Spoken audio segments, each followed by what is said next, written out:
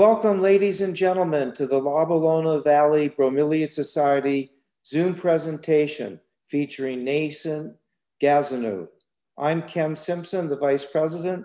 Welcome to our members and guests. Thank you all for joining us. Paul has muted all participants for this presentation. Adjust the view on your screen in your Zoom window for either speaker or gallery. Nathan will take questions after his presentation with you using the chat feature on Zoom. We will tell you when he is ready to receive your chat questions. You may unmute yourself if he picks your question during your question only. When finished, please mute yourself again. Club affairs will be discussed after the presentation. If you would like to receive announcements of our future meetings, please email your name to the following. We thank you, Nathan, for the time and effort you spent on making this presentation for us. Nathan began collecting orchids at the age of 5. By age 7, he was on TV explaining how to take care of them. At 17, he received a collection created in 1979, consisting of 700 bromeliads from an important botanist of Rio de Janeiro, Ivo de Azevedo Pina, who had collected many for science for the first time. Now, Nathan is all of 27 years old with a botanical collection of 1,700 plants with data, mostly bromeliads, but also orchids, aroids, cacti, gesneriads, amaryllids, and the genera Peperomia and Neomarcia. Some of the plants in his collection are no longer found in nature, so it's important to maintain them as a way to enable study of the genetics of these plants and therefore their conservation. Our club is a nonprofit organization. Attendance at our Zoom meeting presentations is free to all bromeliad enthusiasts. If you would like to support our efforts, donations can be made to offset our Zoom presentation. You can use your phone camera and take a picture of the PayPal link or the QR code below to make a donation. Also, Jean will place on the chat this information so during the presentation you can look at it.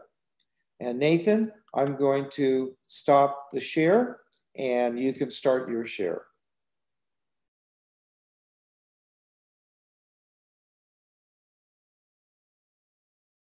First, I'm really happy to talk for you all and try to explain a little bit of my work. That's for me, I don't like to say work because to me I spend almost all my life inside of the greenhouse trying to take care of everything that I have. And when I say that I have like more than 1,700 plants, it's an idea about what I have because I have more. But the point is, even me, I don't know how many really I have, but definitely is more than that number. So let's take like that. And the collection started when I was the bromeliad collection. It started when I was when I had 17 years around that. And I started to be, is some problem with the audio? Okay, cool. Okay, so when I was around 17, I met Ivo. Ivo, in the same moment that we met, we had a connection. And the point is, with time, and starting to be a good friend of Ivo. He started to give me 10, 100, 200 plants. And when I saw myself, I was with 700 plants and like, I don't know how to take care, how to organize a collection. And during that time, I started to understand, to learn more about, and like that, I visited the group of Berry, And since that, I'm there and enjoying all the informations that we can find there, because on the time I was in that queue with bromeliads. So yeah, so in this picture, I'm in the greenhouse number 1, where I have some plants of my collection, where I need to be to have more attention, because they need a special condition of humidity, luminosity, things like that. So there I have a special condition to keep those type of plants. And then even like that, I have plants from Northwest Brazil and others from South Brazil. So when I'm talking, I'm saying that the plants that came from those regions need special conditions, and I'm put them all together. So the point is how to find the middle point to have the better cultivation as possible. And that is the magic, to find the middle point, to have all of them together. In my hands, I have a Sininja that is also a part of my archives, and I'm also a collector, as was wrote in the task, of Gazineu 2, and I gave last month a presentation for the Gazineu Society 2. So if you guys would like to watch, just send me a message. And so this is how I try to organize the greenhouse. It looks like a mess. No, yeah, it really looks like a mess, because it's almost jungle. I have there cactus, I have orchids, I have amaryllis, I have almost all of genus that I'm a collector all together. So it's very, very difficult to keep all of them together.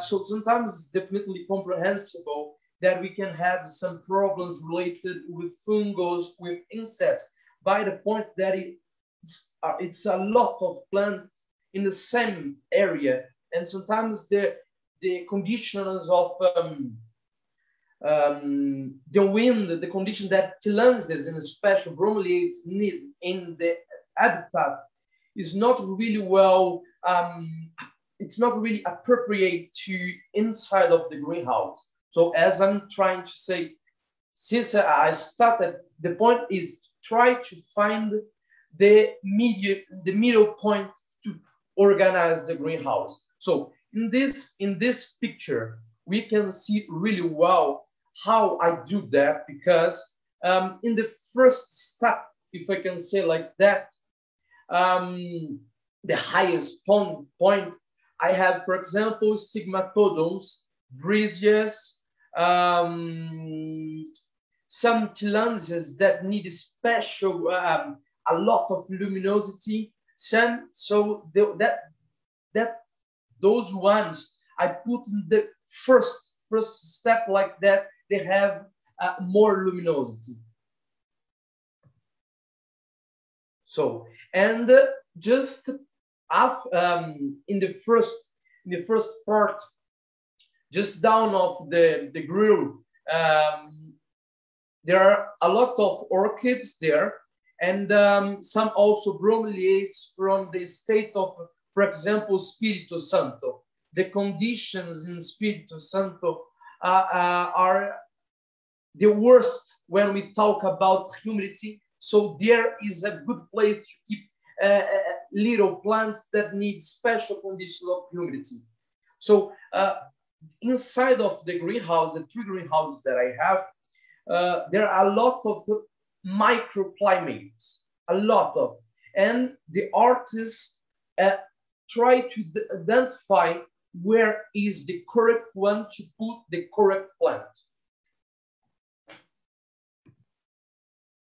Yeah, so it's the greenhouse number 2, where I have a lot of echmeias, bilberries, and some plants that came from Roberto Max, from in the trip with Miss Margaret Me, and also from Kautsky, from the biggest part came from Nivo, but from a lot of people, different collectors. And the point is, with time, knowing, starting to be friends with other collectors, they saw me maybe with the idea, the perspective, if we can say like that, of a person that maybe could follow some work that they did in life.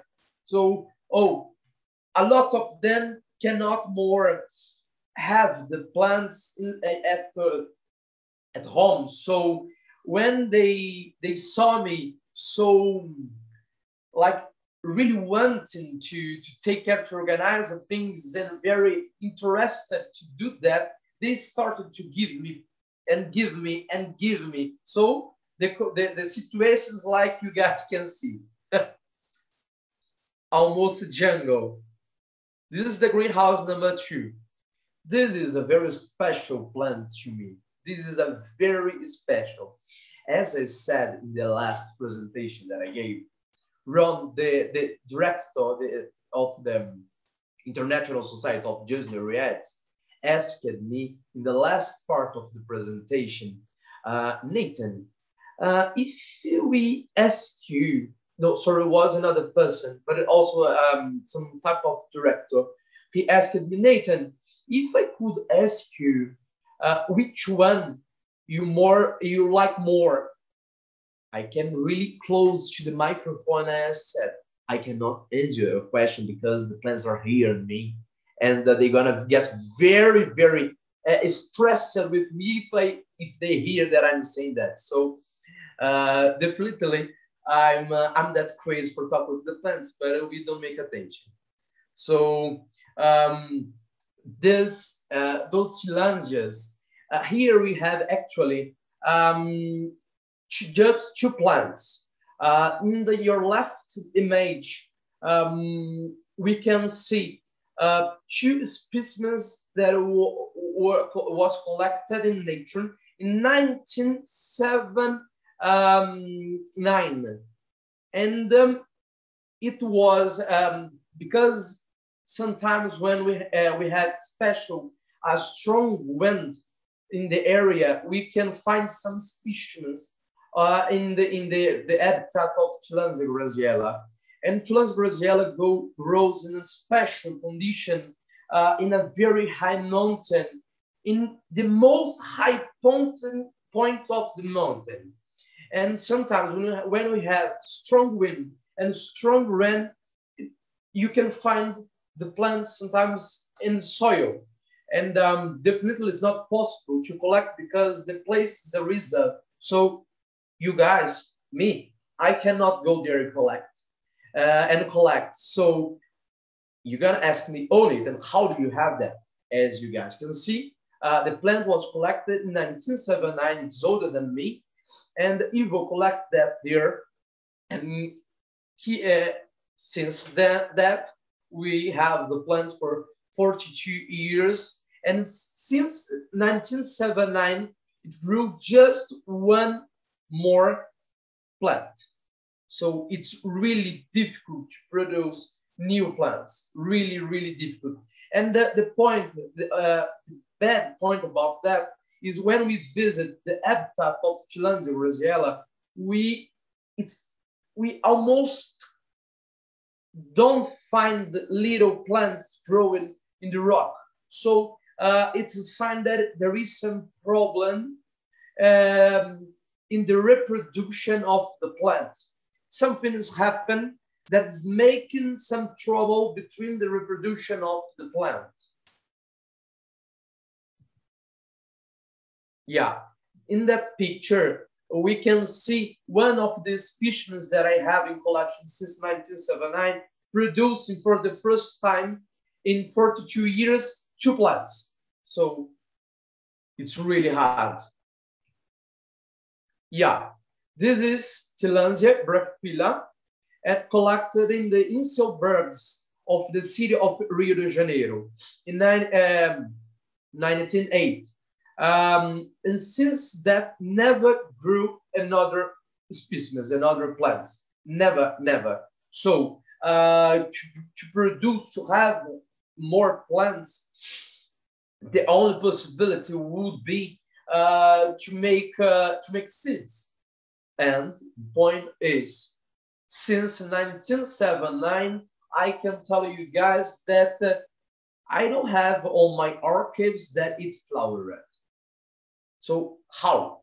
The point is, Tillandsia brachyphylla is not really well adapted to the conditions of the high mountains of Rio de Janeiro, where I live. So since I have the collection, or where I can, until where I can see in the archives of my collection, I don't see that it flowered less than 15 years ago.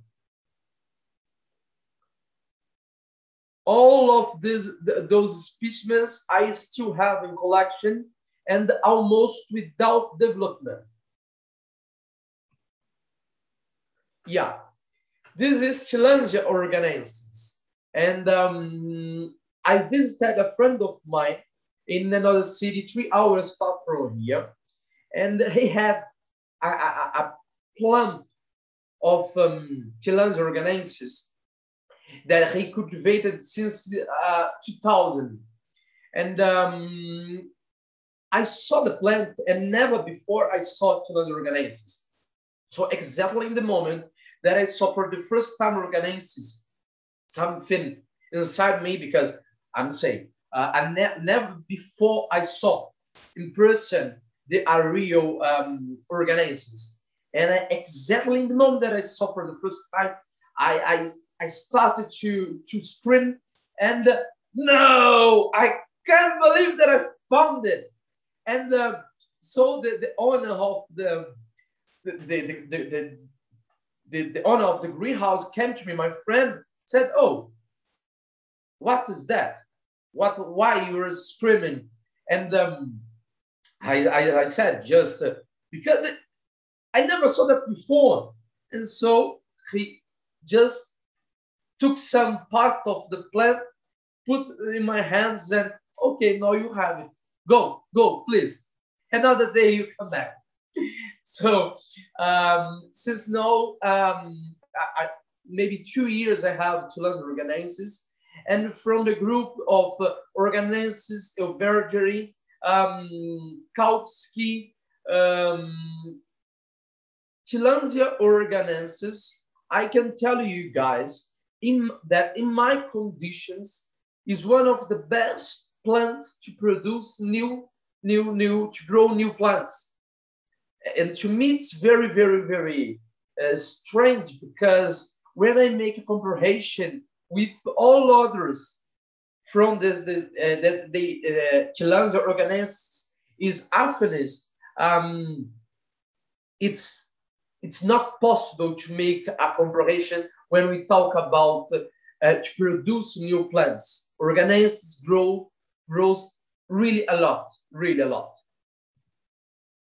This is 2 variations of Tillandsia roget.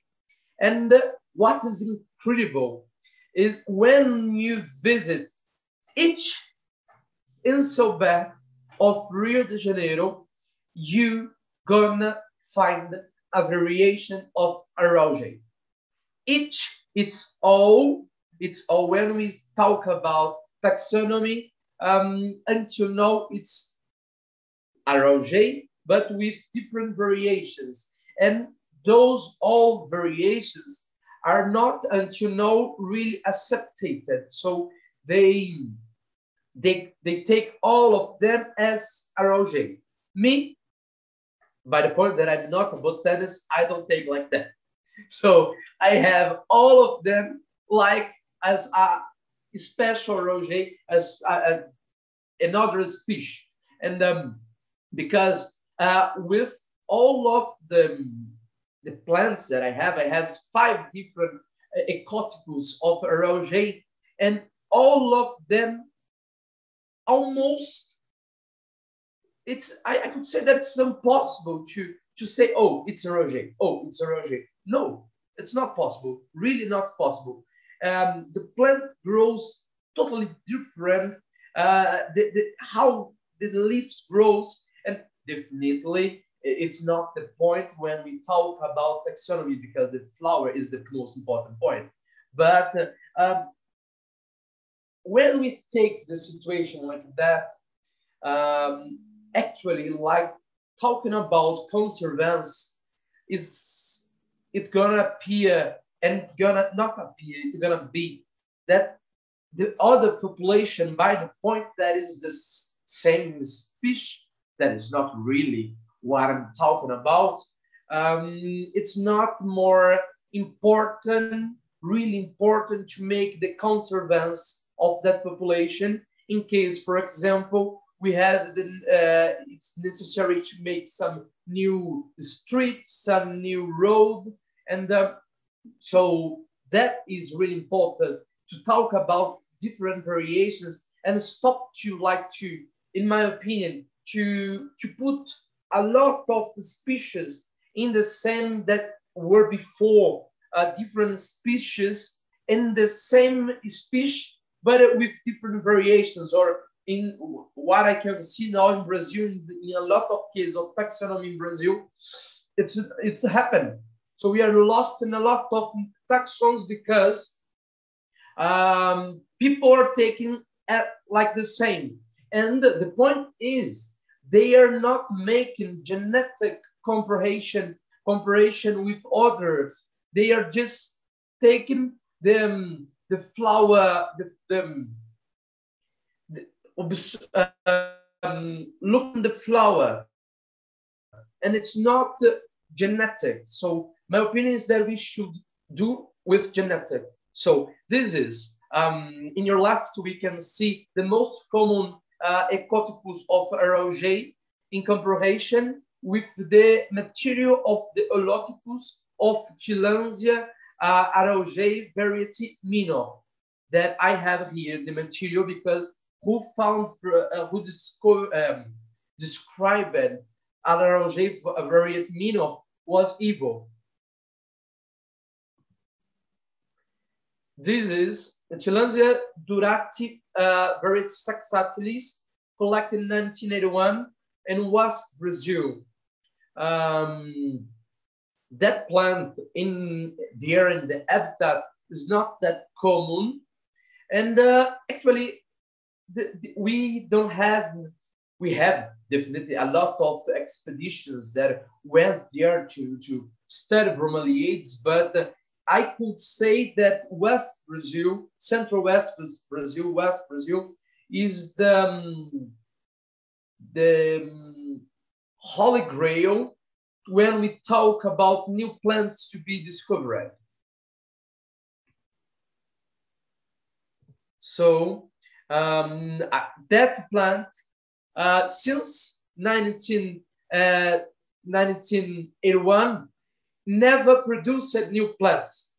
And that is the case, the point, when something bad can to make something good. 4 years ago, a beetle ate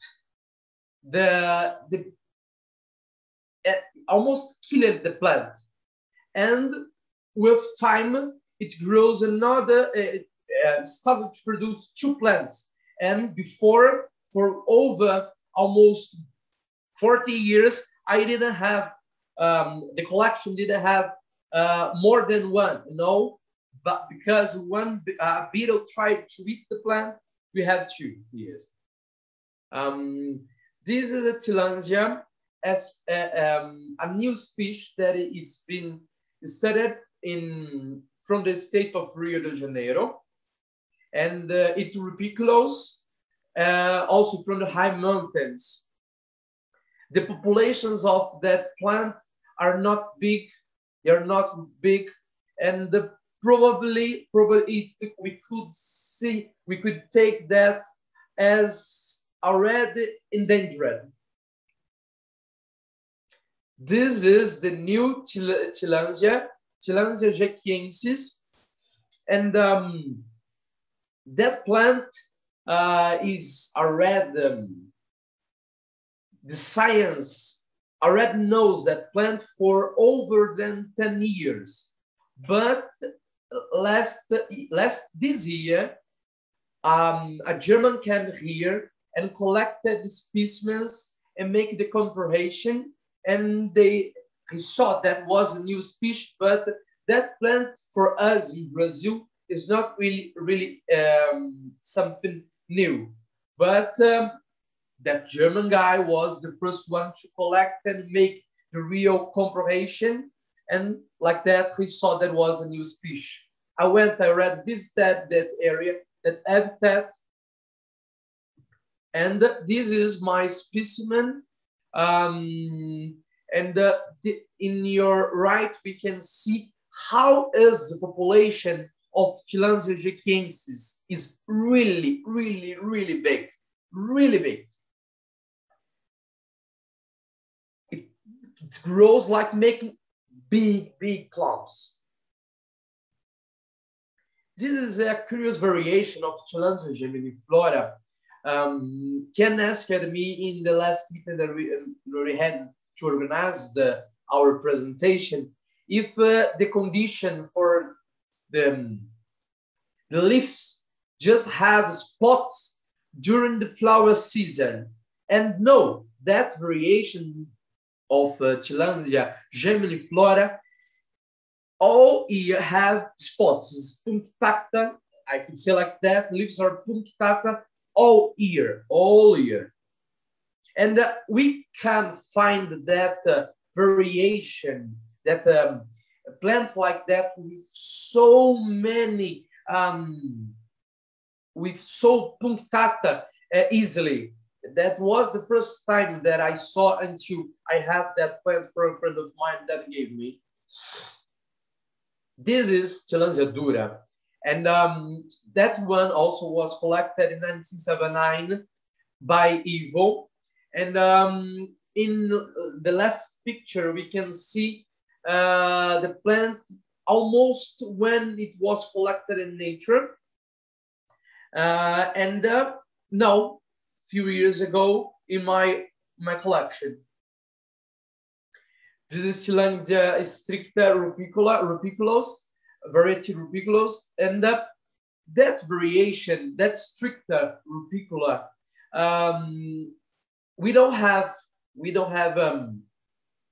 we didn't find yet really big populations of stricta. Definitely, stricta is a normal, very common plant, but the one that is rupiculus in northwest Brazil, it's really hard to find.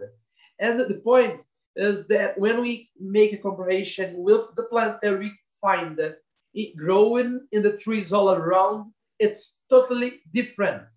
I'm talking about flowers, I'm talking about the plant, I'm talking about all points. It's totally different. And usually rupiculus plants, when we make comparison with the ones that are not growing as rupiculus, just close by the ones that is growing by, like rupiculus, the ones that is growing in the rocks, they're not really big.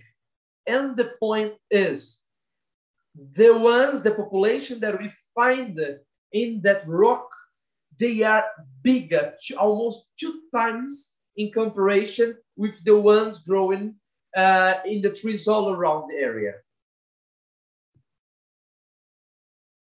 So this is Tillandsia itatiensis. That plant have a special history because a friend of mine, the botanist, was in the area looking to another plant that he was trying to find because it was lost for a lot of years.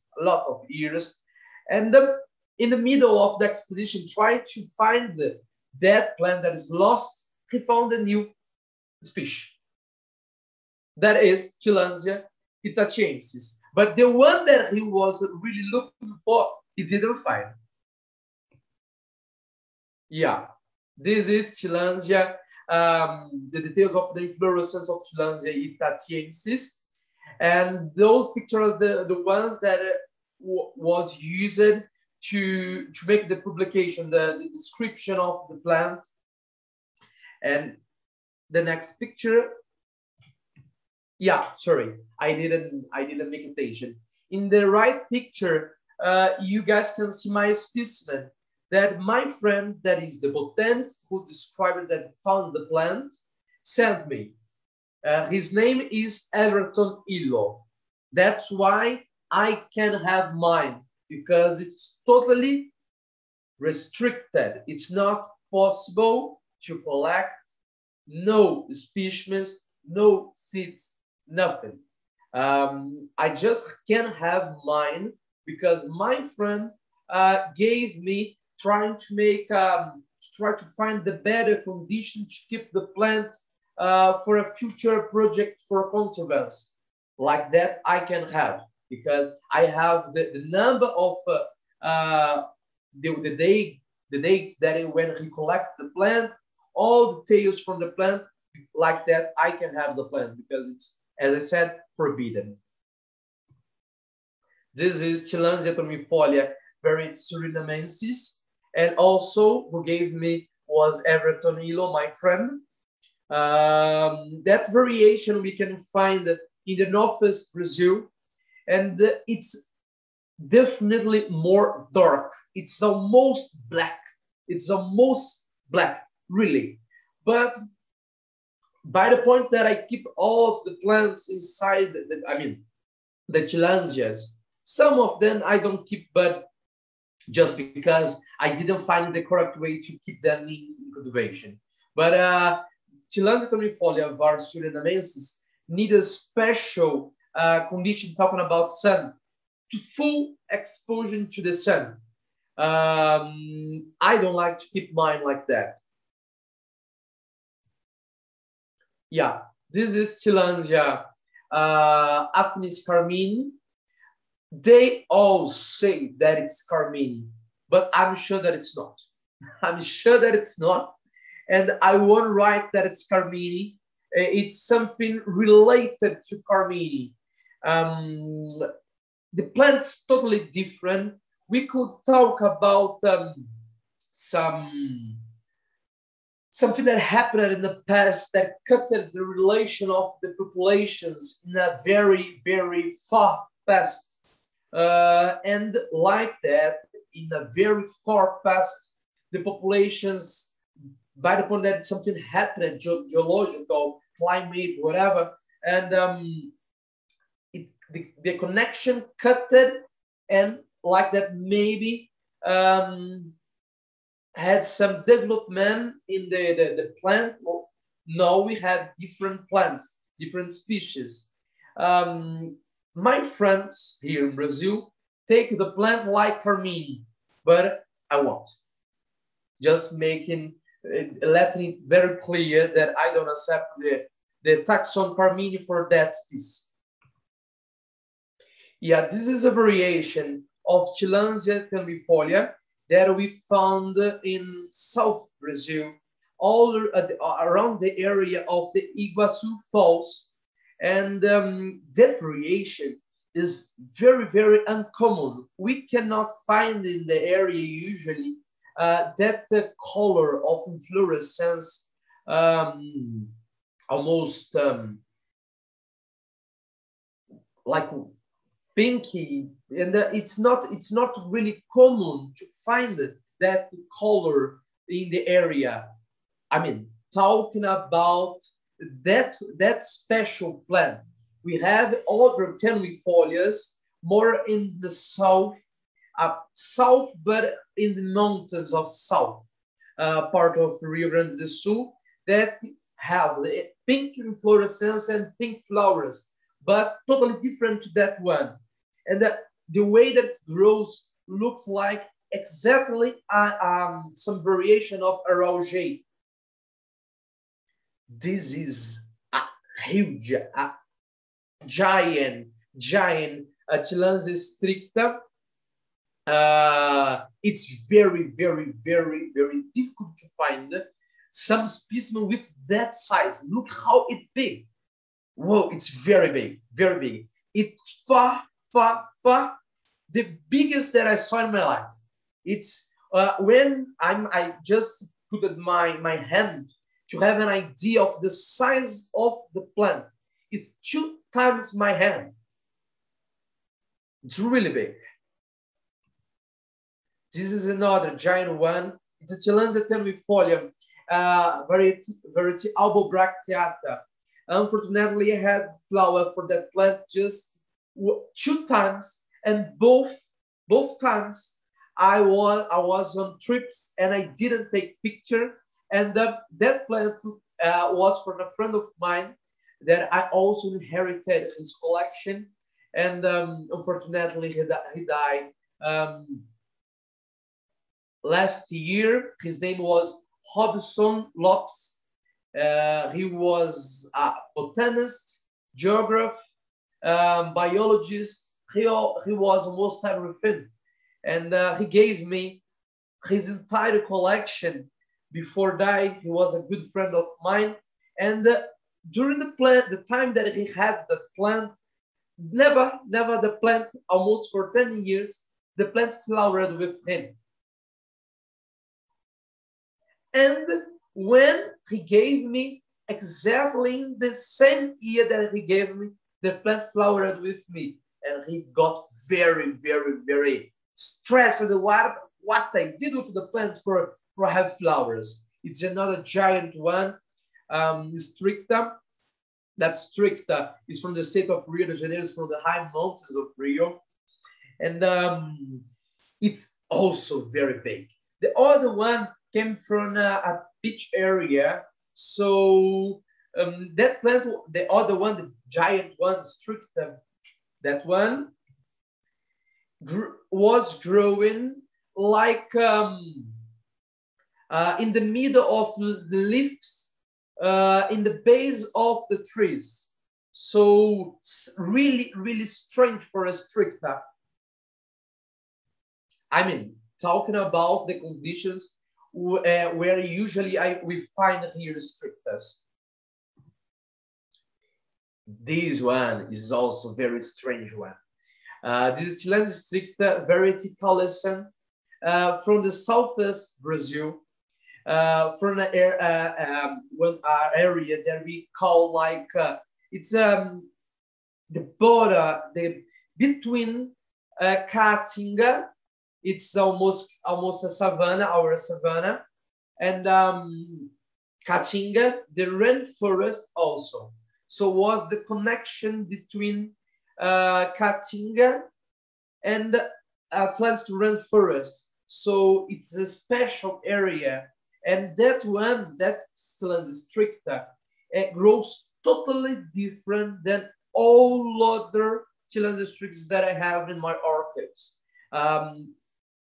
I have strictas from extremely northeast Brazil to extremely south Brazil.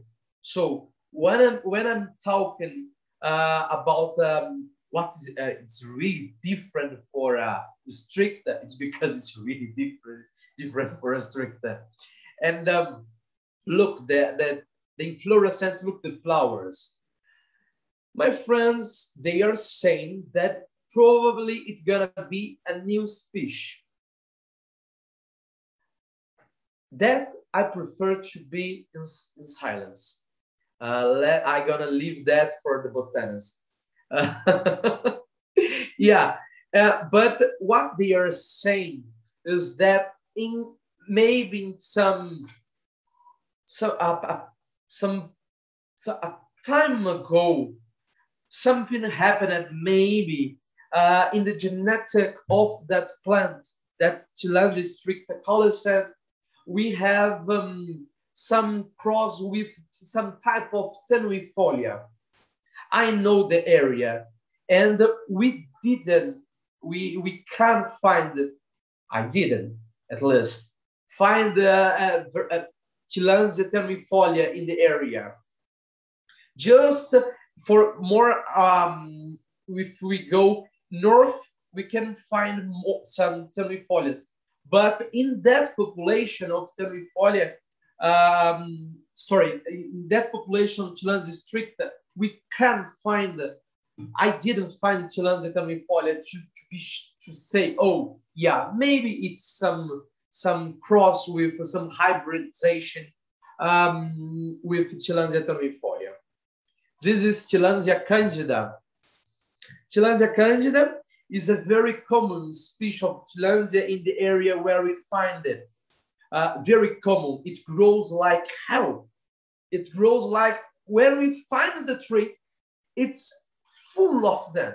Full. In some cases, for example, if the tree is dead, we see all. I have a friend of mine that he described me that. Nathan, the tree was dead, but it was still alive. And because it was full of Chilansia candida, it grows a lot, really a lot. And I could say that if we don't make attention to candida in our cultivation, in our greenhouses, it can become a problem. Yeah, this is Chilansia didistica. That specimen was collected in the West Brazil, central. Whoa, sorry, I wrote it wrong. Central West Brazil, and that specimen, we can see development of the plant during almost 6 years. It doesn't grow really well. It doesn't produce a lot of new plants, but it's going pretty well here. And also inherited the plant from my friend that died last year. He collected in one of his trips in the West Brazil. That one also he collected.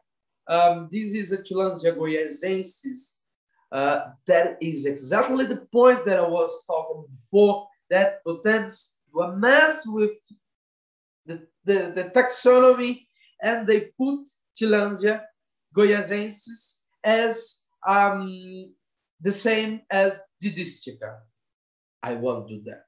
I won't accept that. So here you guys are seeing the plant as goiasensis. When we talk about the development of the plant, it's almost the same. Unfortunately, I cannot show you guys the flower of the plant because it never flowered here. Yeah, this is Chilansia bonita. Last picture was took by Leonardo Versier. That is a very important botanist from Brazil. That plant and species was one of the last ones to be described, and it's a very strange plant when we talk about Chilansias from Brazil. It's very, very, very strange one. In your right, you can see my plant. This is the habitat of Chilansia bonita. Chilansia bonita grows in some rocks in a special area, and it's extremely, extremely rare. It's microendemic, extremely.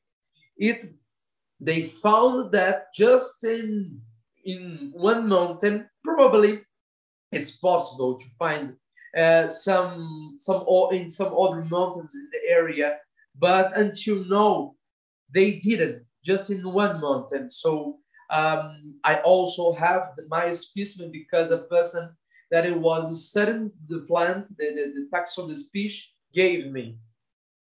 Like that I can have, because it's impossible to buy the plant in Brazil. This is Chilansia barrosoi from West Brazil too.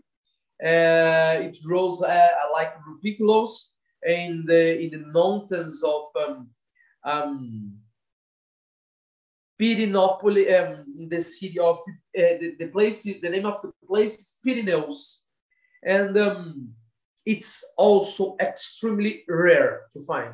Nobody have that plant, or maybe 5 collectors have that plant in collection now in Brazil, and some of them have, but illegally because nobody is selling that plant, that plant legal on a way correct.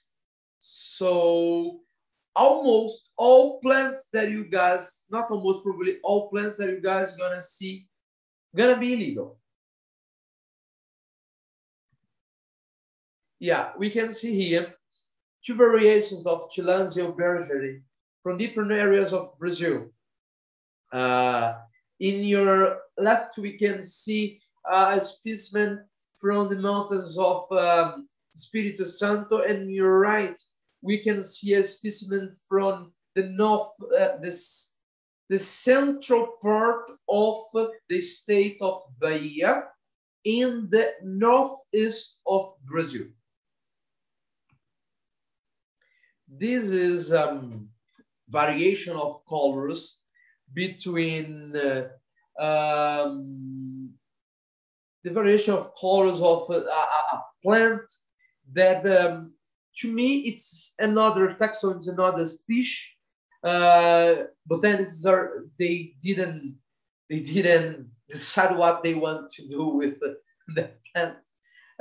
If they want to put that as Bilagrensis, if they want to put that as Salvifolia.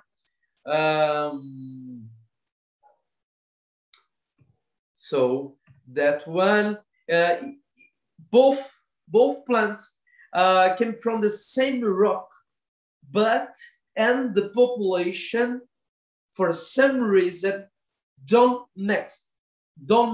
It's so strange. Why? How it happened?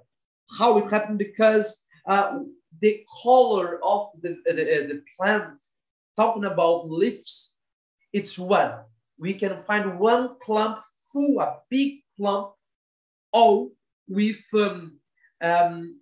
leaves more red, and the leaves more green, and that one, that is the one in your right, grows not having a relation, not touching the one in your right, and we can find in the middle. We can't find in the middle of the population something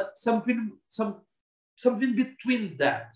So we see in the same rock something with some clump with leaves more green, another with leaves more less green, and the ones with leaves less green is the one you're left with color of the flowers totally different also when we compare to the one in your right. It's very strange. In that case in special, I never saw something like that before. Talking about all the populations that I already saw, that I already visited, talking about Tillandsia itaubensis, talking about Tillandsia stricta. No, I don't understand why. Because in all others, we can find it totally mixed. And for that one, it's not possible. I just, in the entire rock, we didn't see. This is a Tillandsia kautsky, a very, very small one. This plant is from 1981 too, and from the state of Espírito Santo, from the high mountains of Espírito Santo, and also very difficult for me to produce new plants. This one I wanted to share with you guys because I don't know what it is. I wanted to share it with you guys because the history of the plant is very curious, because I visited a friend of mine and I never accept to receive plant to my collection without data. Never. It's some rule for my archives. It's a rule for me. I don't accept to receive plants without information, data, provenance, whatever, how you guys want to call, to say, to think. And I never accept. And immediately, in the same time that I saw the plant, I said, Jesus, what is that? I never saw that before. I thought with me, is that Leonamiana? But I didn't say. It was with me, and I was like, I never saw that before. I don't have idea what it is. And my friend said, oh, take that for you. You're gonna take a better care of that than me. And I asked it, but from where it is? And he said, I don't know, Nathan. I said, how? You have such important plant without provenance. You want to make me crazy?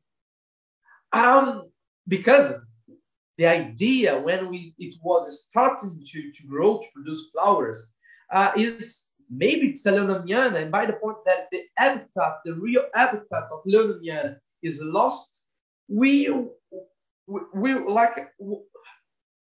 I was in front of the possibility to find the real Leonamiana habitat. And he another time gave me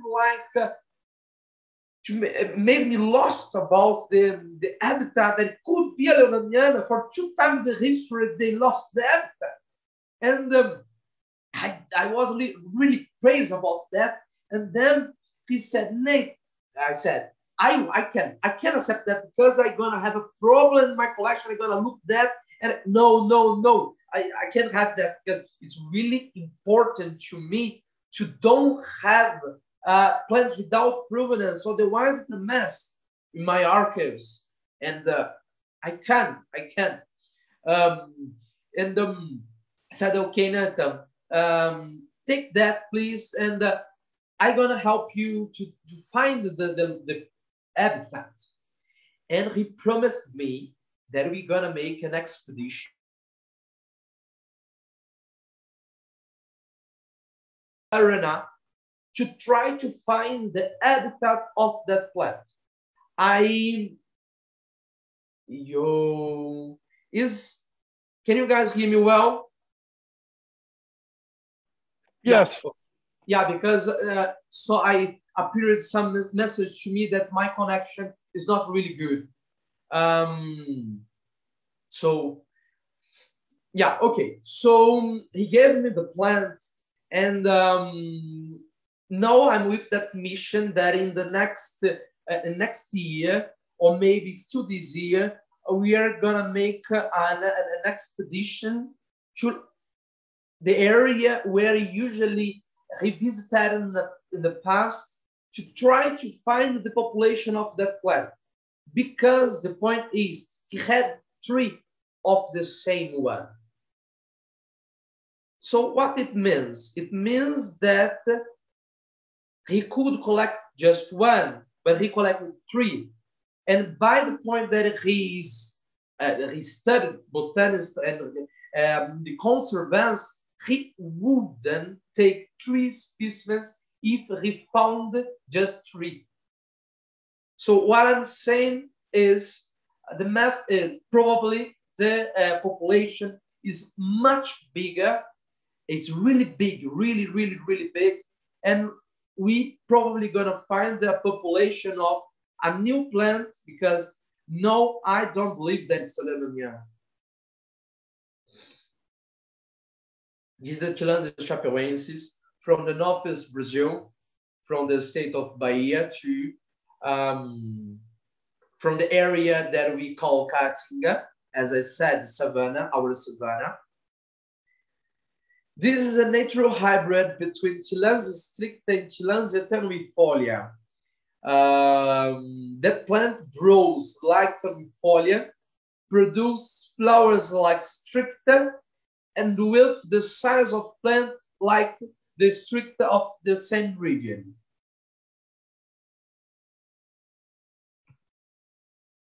Tillandsia pruinosa, that population is from Rio de Janeiro, from the high mountains of Rio de Janeiro, from the city of Santa Maria Madalena. It needs a special condition it needs a lot of wind, Sometimes I have problem with that plant about fungus. That is the worst plant in my cultivation, to have problem with fungus. It makes me really crazy to keep the plants in the middle of the others. This is Tillandsia retrosa in the state of Minas Gerais, in the place that we call, the name is Diamantina. And the orchid is Cattleya gradually. This is mine specimen, growing quite different, but because I don't give the luminose that it needs, because as I said, I'm really worried with my plants about the insects, whatever more, and I'm really worried with the relation of my greenhouse with another animals, and unfortunately, I need to use chemistry on my plants, but it's something that I don't like to do. And I have a lot of frogs inside of my greenhouse. And so I prefer to keep the plants inside of the greenhouse, trying to make, find the middle point, as I said in the beginning of our presentation. Then choose a lot of chemistry and expose my plants to the sun, and loosen in another way a lot of insects or frogs, wherever. I like the relation between that. So I want to use a lot of chemistry. This is one of the most incredible person that you gonna know in your life. If you guys have the possibility to come to Brazil and say, oh, I want to meet somebody, you don't need to meet Nathan because it's not really important. But Leopoldo Vitek is wonderful. Well, Leopoldo is gonna be one of the best persons that you're gonna meet in your entire life for sure, 100%. Leopoldo helped me a lot with my archives, my collection. He gave me everything that you guys can imagine. Everything, all attention, all plants that I desired. He's really, really, really fantastic. And when we talk about plants, he's the papa. When we talk about geology, he's a specialist. When we talk about entomology, he's wonderful. He's fantastic in everything that he touched. And Leopoldo is a good friend of mine. And in that picture, we can see Leopoldo with his plant, Tillandsia Vitek, that is, wow, extremely rare. Extremely rare.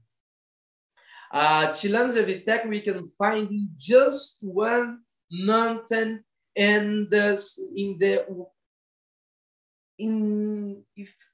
the west part, I can think that I can say like that, of South Brazil. It's really, really, really rare. Really rare. This is one of my specimens of Tillandsia Vitek. It's going pretty well here. It's not the problematic one. It didn't flower yet, but I'm sure that soon I'm gonna have flowers of it. Tillandsia toropiensis, also a very common species. Not common, it's quite rare, but in the size of the populations are very big, very big, very big. We can find them in a lot of mountains, but when we find the populations, they are big. Oh, this is another extremely rare. It's a gem. It's Tillandsia leucopetala. Described by my friend Henrique Bineker. Henrique Bineker is another. He doesn't exist, because every time that he goes to jungle, every time that he goes to forest, he finds a lot of new things. He's some mysterious thing that he finds a lot of new plants, and he's gonna watch us. Maybe he's watching the meeting with us, and probably he's laughing a lot. But yeah, so this is how Tillandsia leucopetala grows in nature in South Brazil. Also an extremely rare plant, extremely rare. I think that I could say one of the rarest Tillandsias of South Brazil, one of the rarest ones. This is one of my specimens of Tillandsia leucopetala. It grows. I don't understand, because in fact the point is the habitat of Tillandsia leucopetala is restricted because the rock. I heard the history by Leopoldo Vitek. He told me. That's why I'm saying. Leopoldo Vitek told me that the rock where we find leucopetala, it's totally far from everything. It's just one rock in the middle of nothing. So the population of leucopetala is really, really rare, difficult. It's problematic, because so by the point that it's rupiculose, we can't find another rocks in the area for it to grow. So probably would be a good idea to have a conversation talking about if maybe in other areas we could make some reproduction, replace that in another area, trying to make to help the development of the plant populations in nature. But definitely it's not a conversation for me, because as my snob friends botanists would say, Nathan, you are not botanist. And so, as I said, leucopetala is very rare because there is just one rock for it grows. But in cultivation, it grows really well, really well. It's a really good plant to keep in cultivation. This is Tillandsia rhodenardine. That species, they also took it back to Tillandsia aeranthus. Definitely, I'm putting this here because also I don't accept the taxon to send it back, to put that in aeranthus. I don't accept. I really think that it's a new species, not a new. It's a different species. This is Tillandsia as a new species of Tillandsia. I had pictures of the flowers, and unfortunately I showed the pictures before to Ken and Paul, but unfortunately for our presentation I can't, because I just don't want to have problems with my friends that they are botanists, and maybe they're gonna kill myself to make a public exposition of the pictures of a plant that is on the way to be described. They're gonna probably kill myself before that, because with the picture of the plant, it's enough for they kill me.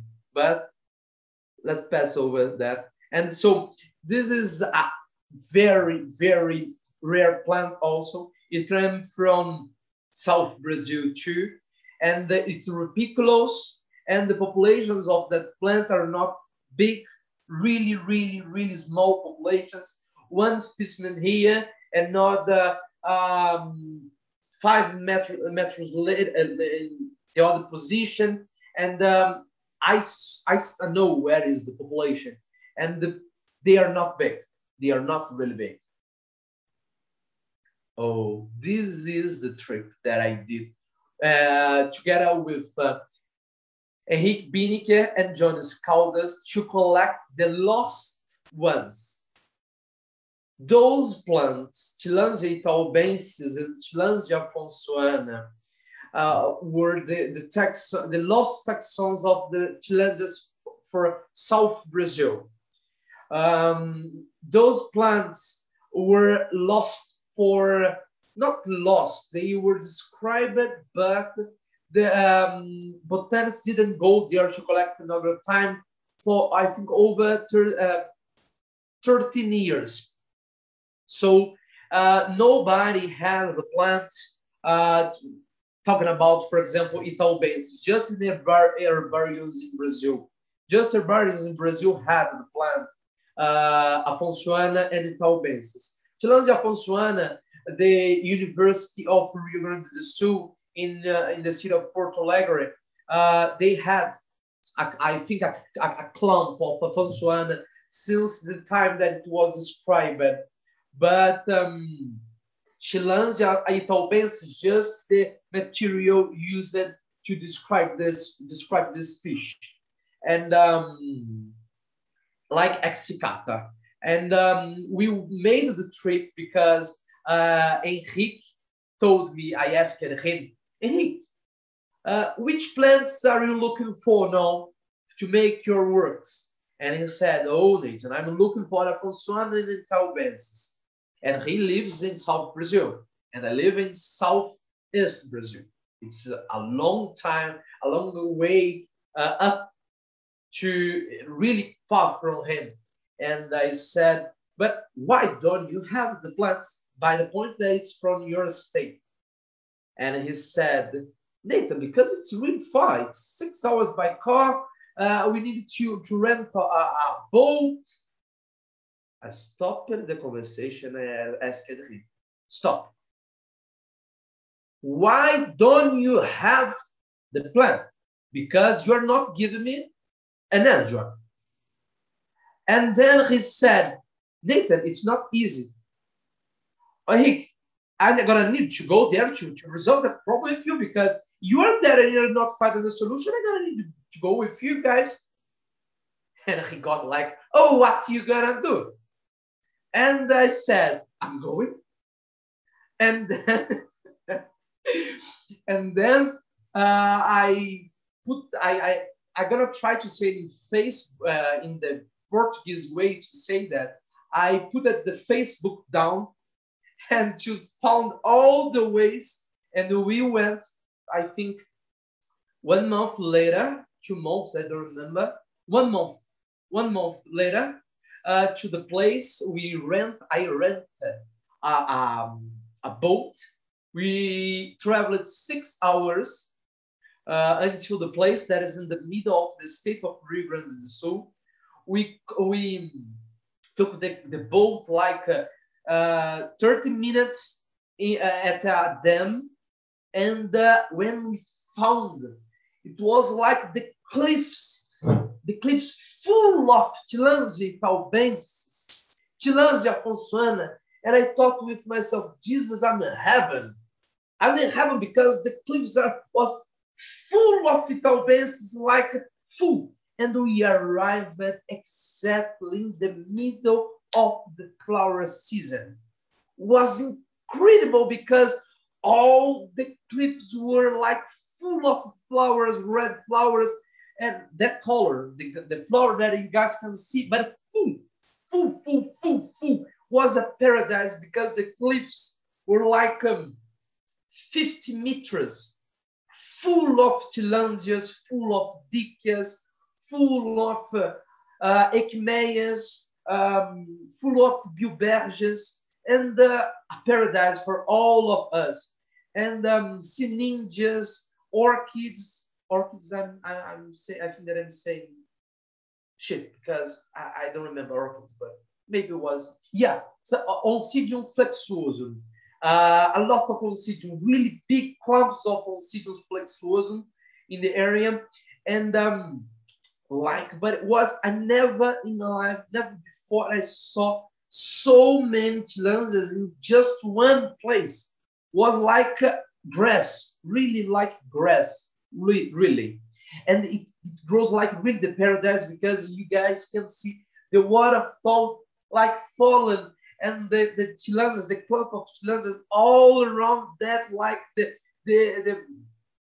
view of the, should be my paradise, I don't know yours.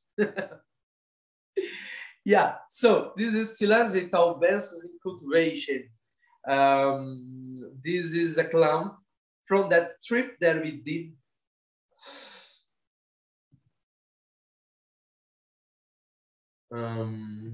Yeah, so I hope that you guys can see really well the details of the flowers. It's a big Chilanzia. It's a really big, talking about size of the flowers, size of inflorescence, and the plant is a very different plant. It's a very, very different one. Yeah, Chilanzia afonsoana. Chilanzia afonsoana, as I said, grows in the middle of everything there that is the paradise. In the middle of Flexuoso, in the middle of Itaubensis, the middle of Dicas, in the middle of also a new variation of, I don't know if you guys understand about cactus, but I'm gonna say the name that I just forgot, but oh Jesus, I forgot, but never mind. We are talking about Chilanzias. Yeah, and this is how the Chilanzias grows in the cliffs in the area. So we can see a lot of clumps of Chilanzia afonsoana and Chilanzia taubensis.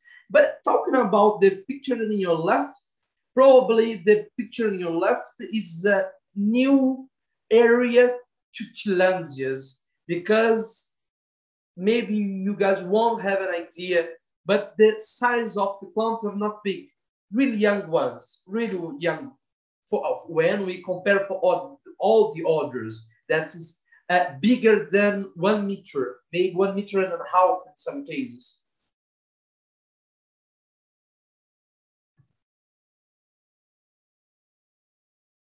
Yeah, I remember the name of the cactus. The name of the cactus is Parodia claviceps variation claviceps. And that variation is a new variation that was described 2 years ago, and it's micro-endemic to that dam, to that area.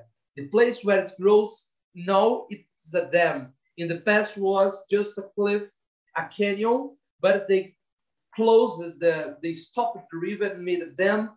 And with that, it's a shame, because we lost half part of the populations of everything that I'm talking about. Half part of the population. So we lost half part of Chilanzia taubensis population, half part of Chilanzia afonsoana, half part of Flexuosum, Parodia claviceps, variety claviceps.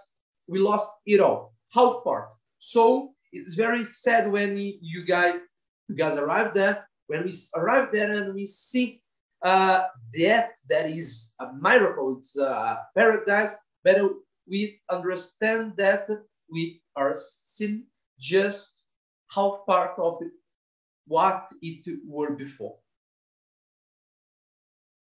This is the habitat of Chilanzia uruguayensis. It's a new taxon too. That area is,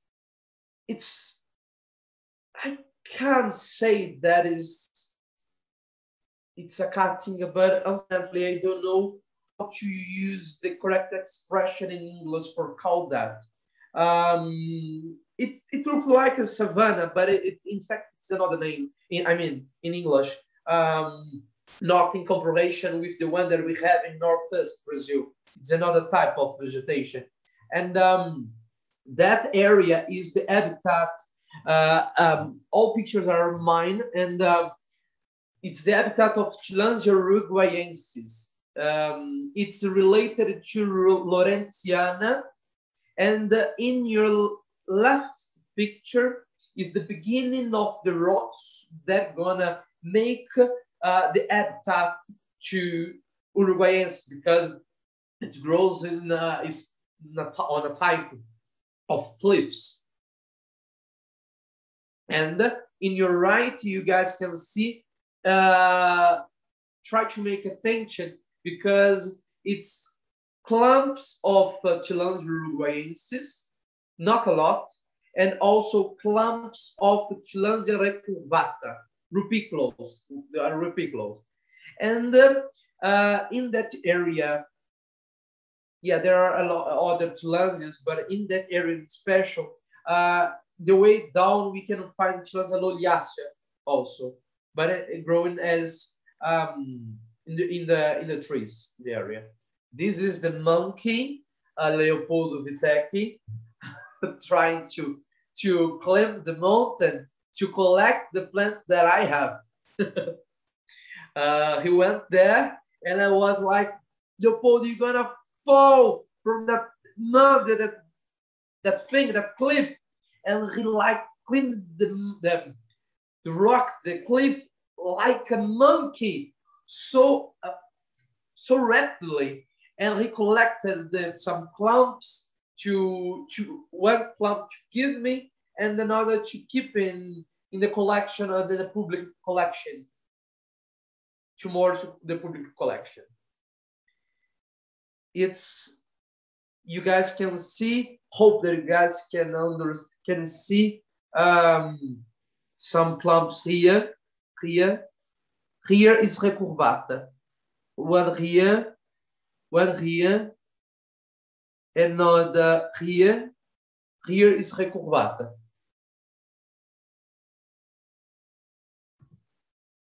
Yeah, this is Chilangia uruguayensis. It's related to, as I said, Lawrenziana. It grows making big clumps, big clumps. This is Chilangia chasmophyta. Chilangia chasmophyta is the rarest Chilangia of South Brazil, the rarest one. Forget all others that I talked. This is the masterpiece. That is what they tell me. I cannot say that with property, like being very, because I didn't visit the place. But who described the plant? That it was Henrique Biniker.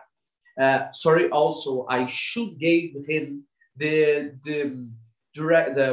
power against the image, and I forgot to write. But he's watching us, and won't be a problem. And he gave me, I have the permission right by him.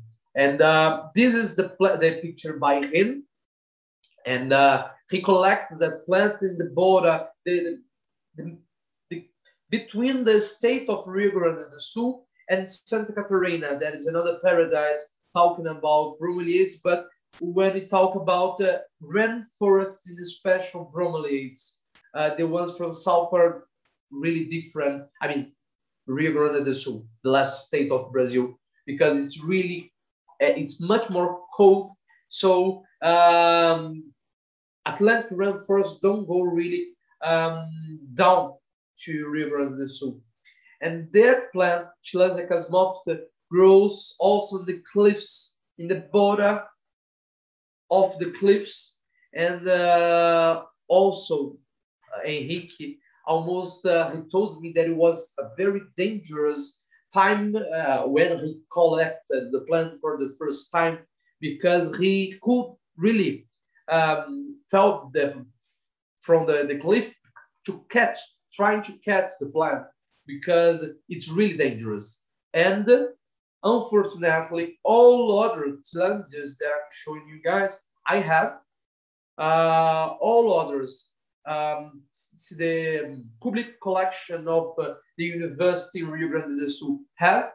Other collectors in South Brazil now have. We shared material with some other universities. My friend shared the material. So some places there are Chilangia itaubense and Chilangia ponsuana, but chasmophyta, no, nobody has. Nobody. So because Casmofta need a special condition. About what my friend told me, Henrique Pinica, it's very, very complicated in comparison with all other Tillandsias that I showed you guys. Tillandsia, Casmofta is the worst talking about cultivation, the worst one. Yeah. Probably that's the material used to make the description of this piece. The Eulótipus. This is, this is what I did.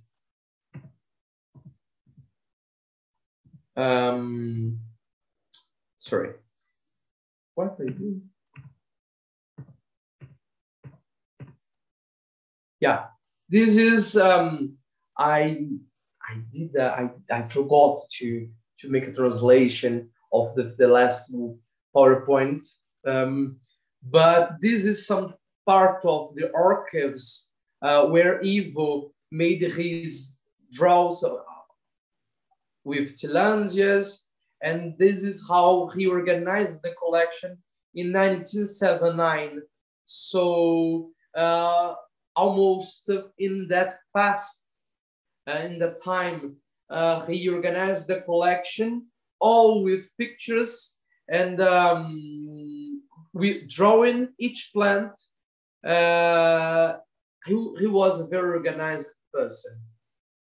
And yeah, unfortunately, we finished as I told Ken, as I told Paul, as I told Barry. I talk as hell. And I could speak and never end because I really like to talk about that. And yeah, so I'm thankful, I'm really thankful to you guys all to have heard me talk, making so much noise. And hope that you guys gonna watch me another time, because maybe we're going to have another meeting. Wow. Spectacular, Nathan. Really great. Thank you. There are a couple questions in chat, and there was, are you able to get on chat and take a look at them, Nathan? Yeah. Let me just, yeah. Let me just say this in the meantime. Nathan is going to be going on a special trip to Western Brazil just in a few days. And he's going to take extensive photos, and we're going to have him back early next year to show us his photos of his trip. But I would like to make a special request that if anyone feels like helping to finance Nathan's trip, you can probably find him on PayPal at his Yahoo, his email address. Otherwise, you can send money to me and I'll send it to him. I'm going to commit $50 myself towards Nathan's trip. Thank you, Nathan. It was a great talk. Thank you, really, Barry. And I hope that I can meet you guys a lot more times. As I said, and as I told Barry, I'm making, in the next days, I'm making a new expedition to West Brazil. And soon we're going to have new materials. I'm going to have new materials to share with you guys. Fantastic. Yeah. Thank you, Barry. No problem. And wait, one question. So is your PayPal hooked up to your Yahoo email? Yeah, okay. It is. Okay. Thank you. And I'll take care of the we're going to send you a stipend or whatever you call it, an honorarium. Yeah. I'll get the Nels to put it together. It'll take a few days. No, that's okay. That's okay. Let me ask you, what about Pedro? Pedro's in great shape. I talked to him last night. He's on. He's with us right now. He's moving. Oh. Pedro, unmute yourself. Is he there? Yes, he is. Anyways, you know, Pedro's the one who recommended you for this. No, it's true. It's true. Pedro said, hello, everybody. Hey, Pedro. How are you? Very nice to meet you. I was taking care of the family because it's late here in the Rio right now. But I was hearing the end of Nathan's presentation. Very nice, very big pleasure to meet you, all of you, Cam, Paul, Barry. Thank you a lot for the opportunity to introduce you. Nathan's legacy, very old school approach for a young guy, very good in Chilense, the best collection of Brazilian Chilense in the whole world. Fantastic. Fantastic.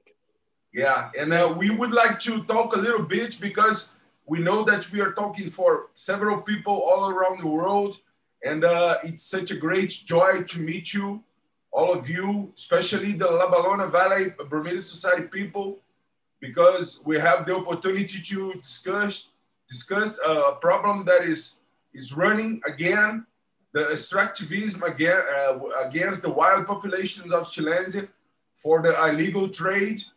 And we know that the best way to fight against it is with the communication and with the very good meeting with the people all around the world, sharing good vibes, good joy, and the right information to buy just legally produced Chileans in nurseries. We have wonderful examples in the US of the people that have been in the last decades growing Chileans, pure species and hybrids, like Frank Messina, Paul Isley, Pam Coyd, Dennis Cathcart, a great friend of mine. And I remember like almost 20 years ago when I was in Sarasota, Florida, with such a wonderful bromeliad collector there, Wally Berg, the late Wally Berg. And Wally said, Pedro, the future of bromeliads in horticulture are the Chileans hybrids. And I wasn't trusting him that much because we had that time just a few hybrids made by human hands, and now we can see such a wonderful new varieties coming from hybridization, ex situ hybridization. So it's important for us to keep in mind that it's possible to grow plants commercially by seeds, and we can let people know that it's our communication, our behavior, our knowledge, our joy, and our friendship shared that's gonna be the best attitude to fight against extractivism for the next generations. Okay, so, it's such a good pleasure to meet you, all of you, and I can feel that we have groups of bromeliad enthusiasts, like the group in California, the group in Rio de Janeiro, and we're gonna be a great opportunity to keep this communication and to keep these lives. Thank you, La Balona Valley Society, Bromeliad Society. Pedro, very well said. Thank you for putting that together. Pedro, one other thing. I would like to offer to put up a Facebook page for Brazilian nurseries. And I will run the thing. You can be the co-admin. If you can find bromeliad nurseries, I mean, other kinds of plant nurseries in Brazil who would like to be represented on Facebook, you let me know. Let's help the legal plant growers flourish, and I will help promote them. Okay. The best idea is to keep everything open and to give light to the things, to let people know. And because many places, people don't know that they are buying illegally collected plants. Some people, some friends of mine in Spain, in Italy, are showing me pictures of very endangered plants that came from Brazil, and they don't know. They ask me, are these plants came from illegally trade? And I said, probably because nobody's growing them. Yeah, because you can't have mature plants that take 20 or 30 years, and there's no nursery producing them. So they're extracted, they're stolen from the forest. Yeah, it's got to be stopped. And usually half of them don't survive. Yeah. Yeah. No, many times to have one plant for sale in Europe, you lose 2, 3, sometimes 10 plants. And but anyway, I think that it's what is such an opportunity is to say that we have a wonderful job of the Chileans growing in the United States, mainly California. So to show up what Paul Isley did, Pam Coy did, and Frank Messina, and all of the guys that are doing, shows that we can do it in Brazil, we can do it in Mexico, Guatemala. I have been in Chileans and nurseries in Guatemala with thousands, hundreds of thousands of wild collected Ionanthus, and we don't need to do it. We need to let people know that it's possible to start from seeds. Yeah. Well, thank you. Thank you, Pedro. Yeah. So maybe there's some questions in chat that Nathan wants to answer. I don't know. Yeah, I saw just one question, Barry. Delphine,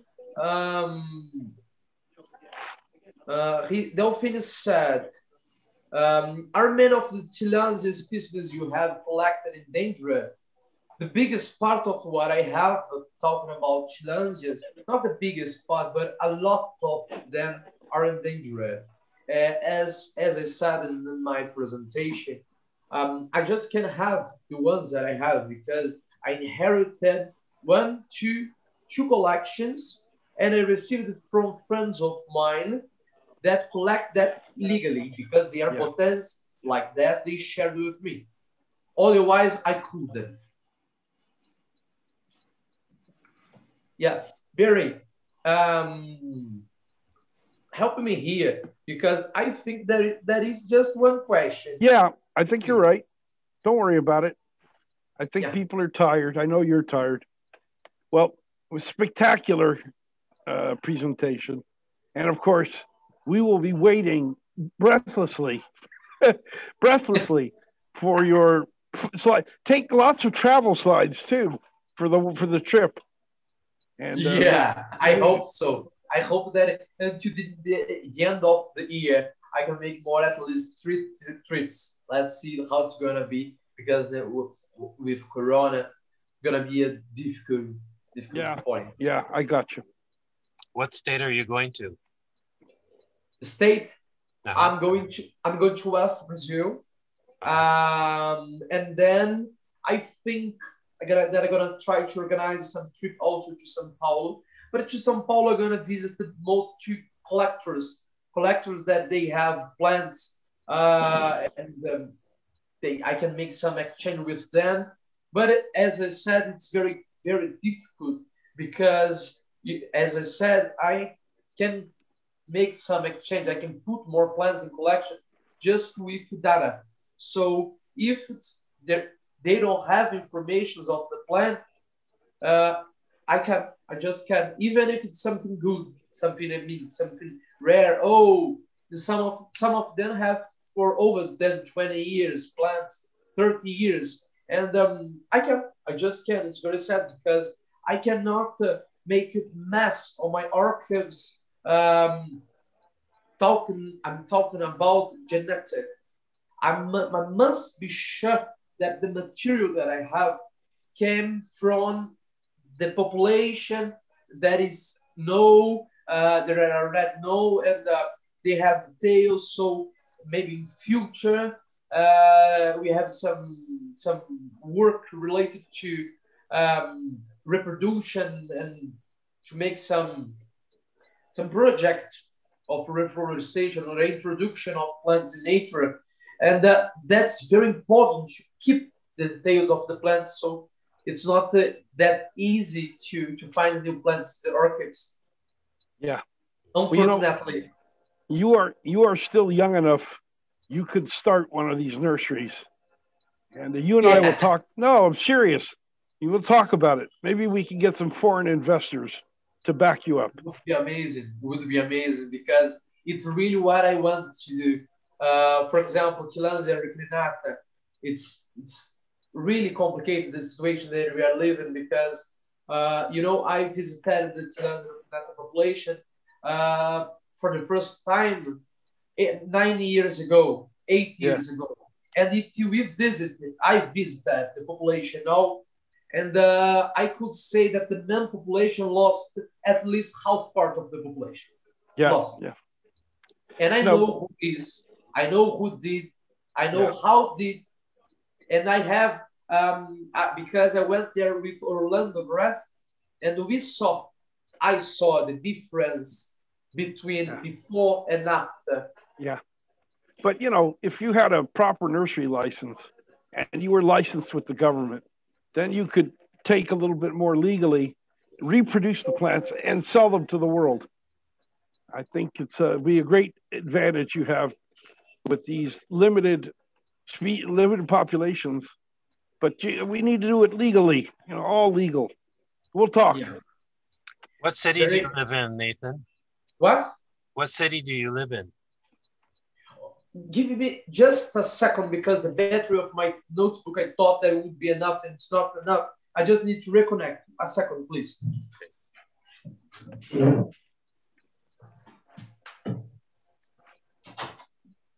So, anyways, guys, it was a very good talk. You know, it's a little difficult with the accent, but he worked through it. Yeah, he really did well. Yeah, I enjoyed it immensely. Very organized. Well, and also we're learning about Tillandsias that nobody else. You know, you would have to go to the botanists at the universities, go there, form a relationship, just to hear any of this. So he's sort of he's the bridge between these two worlds. So Niels asked me about the state where I live. I live in Petrópolis, in the state of Rio de Janeiro. Oh, I have in the middle. I have some friends there. I'll send you a message and ask you if you know them later on. In Petrópolis? Petrópolis, yeah. If you have friends here, if they are related with plants, I'm not sure. If they are, I know they are. For sure. No, they're not related with plants. But... Oh, okay. But it's gonna be a pleasure. Maybe I know them. Maybe I know them. I've been, you know, I lived in Brazil, and I've been to Brazil, 15 times since I lived there in the 70s. But I was very disturbed when I went to Minas Gerais in, it's a town that starts with I, something like Itaim, Itachim or something. Itachim, but Itachim is in Bahia, the state of Bahia. Oh, then it's not there. But it's in Minas Gerais, this town, and it's near the Rio Bahia, but to the west of that. And I went there in 1999, and I was looking at cactus, but I also saw a Tillandsia there. I